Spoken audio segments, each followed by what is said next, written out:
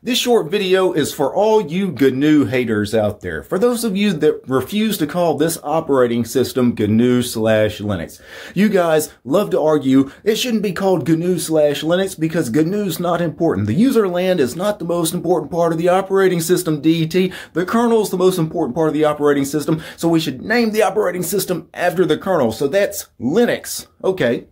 How many of you guys out there have an Android phone? What operating system is running on that? Do you call that operating system Android or do you call it Linux? Because it runs a Linux kernel, right? And it's funny that the Android user land is the most important part of Android. You're fine with naming that operating system Android rather than Linux, right? What about Chrome OS? You got small kids that have Chromebooks that they use in school. What's that running? Chrome OS, right? It's not running Linux, even though it runs a Linux kernel, right? It's basically running a Gen 2 kernel, right? It's Chrome OS. It's named after the user land. It's actually just named after the damn Google browser, right? It's funny that we make exceptions for that, but when you pair Linux with the amazing GNU shell utilities and the compiler and the bash shell and all of that, you guys want to poo-poo the contributions of the GNU project and just call that thing Linux.